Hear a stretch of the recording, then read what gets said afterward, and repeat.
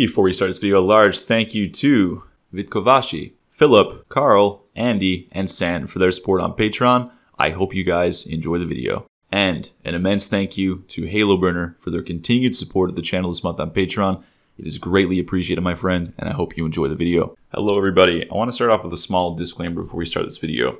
So the stuff I usually publish on this channel is typically tested rigorously beforehand, like weeks or months in advance.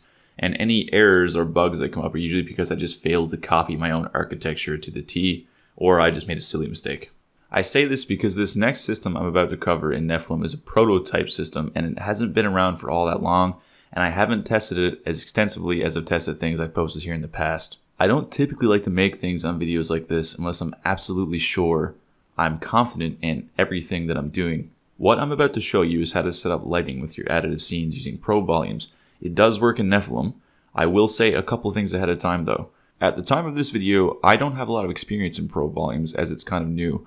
On top of that, there have been numerous bugs and small little issues with it that I still experience today in Nephilim. So I say all this to say that if you conclude this video and something happens, post in the comments and I can try to help you. But more importantly, if you see me making a mistake in this video and how I'm setting things up, please correct me and I will make a video and adjust accordingly. The following is the information on how to set up probe volumes and additive scenes, and I've gotten this from asking Unity engineers and people who have set it up themselves. But as I said before, I've only just recently done this in Nephilim, and it has not been tested extensively, and if there is a better way and you know of it, please correct me. I'm choosing to publish this workflow because it was requested by a few of my patrons. And honestly, I get why, because setting up probe volumes with additive scenes can be kind of frustrating. The documentation leaves a lot to be desired. Anyway, let's start. Alright, hello guys. So the first thing we want to do is go over into our world scene here and drag in all of your additive scenes.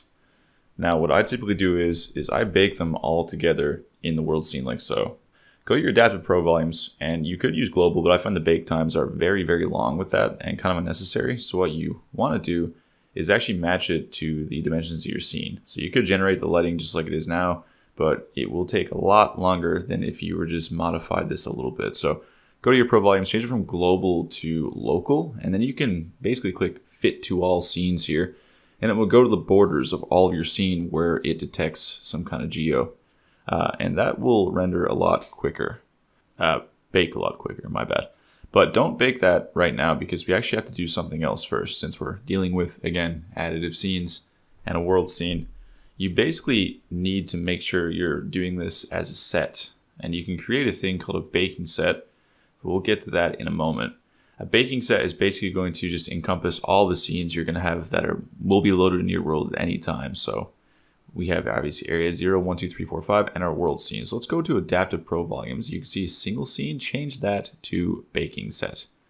And now it will have created one for you. Mine's called Scene World 01 Baking Set. You can see here. Just click on that, and then we're going to change some stuff in the inspector on adaptive probe volumes and just add all the scenes here to the scenes in baking set. Now, you can also do a thing here called dilation or virtual offset.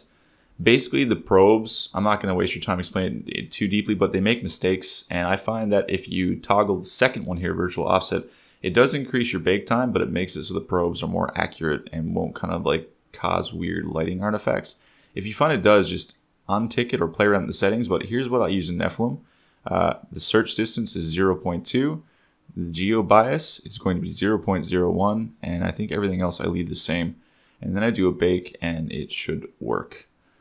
So we also have to go down here now to our world scene submanager and do something. Now, when I was doing this with additive scenes, there was a bug, and basically loading the additive scenes in your world did not actually load in the light probes, even though they were baked. So we're going to say using Unity Engine.rendering, and we're going to make a header for the probe volume set. And what we're going to do is serialize a field and then put this set here. So we're going to make a variable for probe volume baking set, call it bake set. That's just the baking set that we just made. And what we need to do is basically every time we load an area, if this is the local player loading into this area, we have to set the baking set and the active scene, the active lighting scene. And more on that in a second. Let's just make the function for that. So we're going to call that in add player to new location. Make a private coroutine here. So IEnumerator, wait, then set active scene. And then we're going to make this require the world scene location, the area, and we're basically going to get a scene from that. We need to make a function to get the scene from that. So bool has scene is equal to false, and while we don't have scene, we're going to do something. Well, what are we going to do? Well, we're going to basically wait for the scene to finish loading and then get it. And then we're going to use the world scene location to determine what scene we're actually in. And then we're going to assign the bake set and the lighting in the scene. So let's get rid of the pseudocode.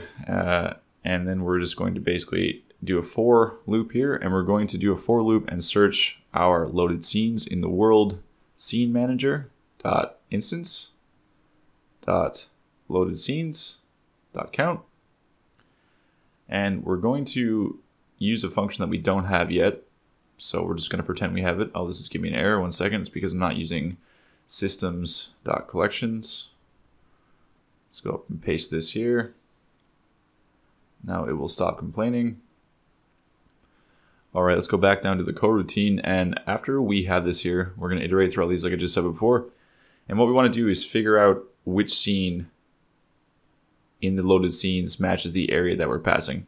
So we're going to say if world scene manager.instance.loadedScenesI.name is equal to area, but we can't do that, right? Because this is an enumerator. But we could just say world scene manager.instance.getSceneID from world scene location.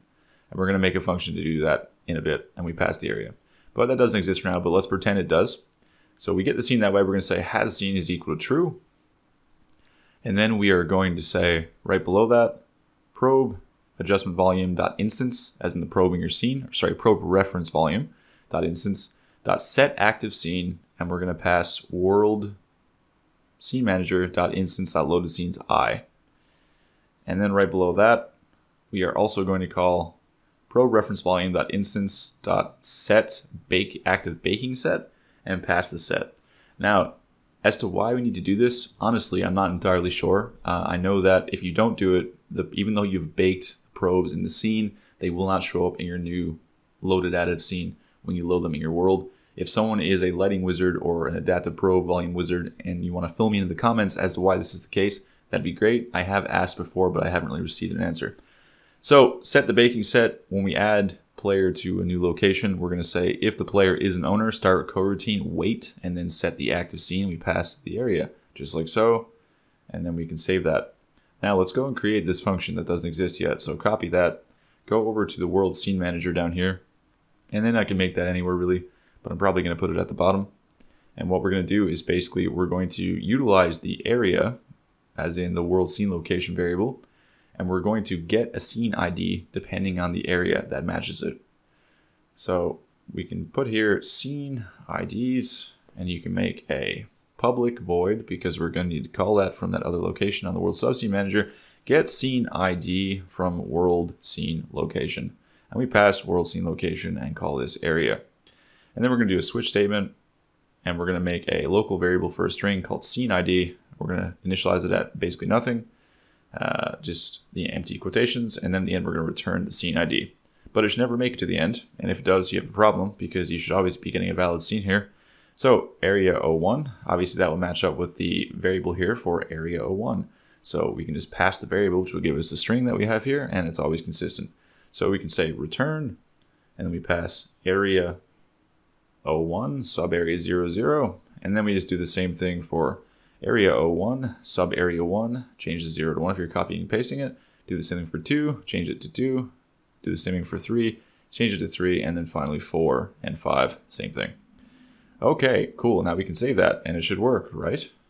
Right. But there might be a problem, and I'm going to show you a potential problem that is really frustrating because there's no answer to what it might be. And this is one of the reasons why I don't like adaptive pro volumes. But first, drag in your bake set. And again, it's not that I don't like it, it's just that sometimes it feels incomplete or not intuitive. And it will be improved on, I'm sure. Go into each of your individual scenes, load them individually, and make sure you set the lighting settings asset to whatever your world lighting settings are. So you want to have these consistent. Or maybe for some reason you don't, I don't know. But generally speaking, you want these consistent. So I'm going to go into each of these and say world lighting settings, like so. And do the same thing over and over again. And then go to 4 and 5. And then after that's done, we want to make sure our probe volumes are baked correctly, and we want to make sure our scene's baked correctly. So I'm going to go back into my scene in a minute and just make sure that's all set up.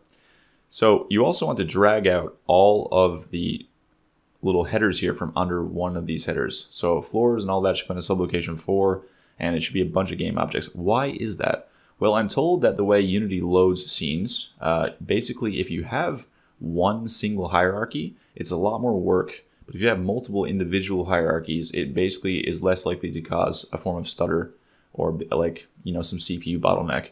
So having all of these out like this is the ideal way to go. You also don't want to have, if you can avoid it, a lot of await calls and start calls on your additive scenes, because that will also create a bottleneck. And if you do have a lot, what you want to do is enable some of these game objects over time using a coroutine when the scene loads. So have them defaultly start disabled and then enable them over time over a few frames. And again, you can do this however you want to do it, but you don't want to enable them all simultaneously with a lot of start and await calls. You'll get a frame stutter. So if I go in the game here, you can see my character actually is not shaded in, and that means our probe volumes actually are not baked. And I'm going to show you what happened. I didn't record it. It's very easy to miss because it's just a random small inspector bug. If I bake this, it says sphere cast is not valid. And you're thinking, well, that's not a lot of information. If I click that, nothing happens. But what it is, and it doesn't tell you, is that there's some game object in your scene that Unity doesn't like. So that's why it's good to have things in hierarchies, because now I'm going to just disable these hierarchies until I find it. And if I do all of these here and go back up and bake, you can see that if I click this, it's actually going to bake. So now we can narrow it down, and we know that the problem game object is in one of these hierarchies. And I'm not going to waste your time, because I know what it is now after testing it. It's in the props hierarchy. So if I go back here and click this again and turn it on, you can see I get an error. But if I were to enable everything and disable props, the particular prop in there, it actually doesn't break anymore. So if I remove the problem object, it bakes, and you can see my character is shaded, and now it is working as intended. This is a problem that you will likely encounter.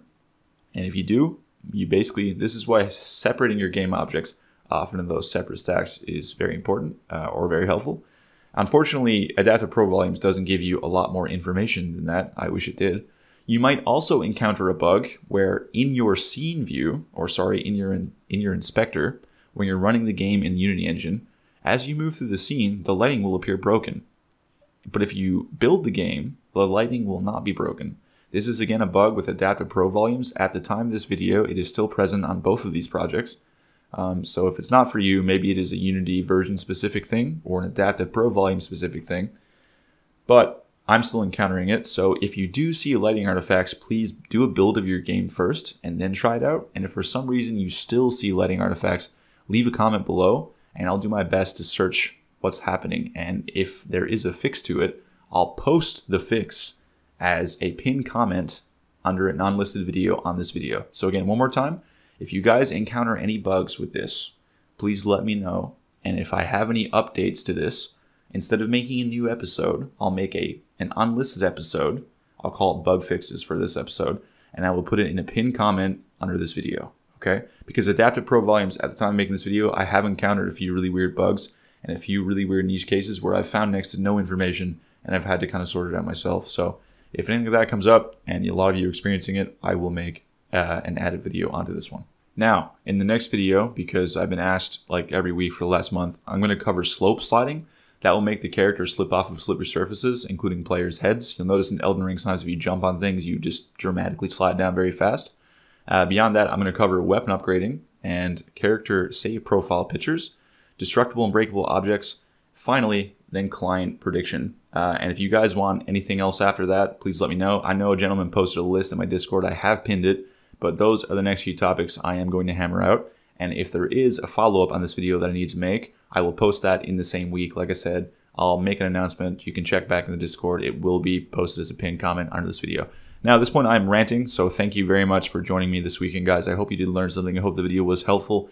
A genuine thank you to my patrons. It is actually because of each and every one of you that the series is able to continue and exist at all. So you have my sincerest gratitude. Thank you to the people who take the time to like, comment on these videos, tell their friends, and tell their people about the series. It does actually help so much. I hope you guys have a very great weekend, and I will see you next week.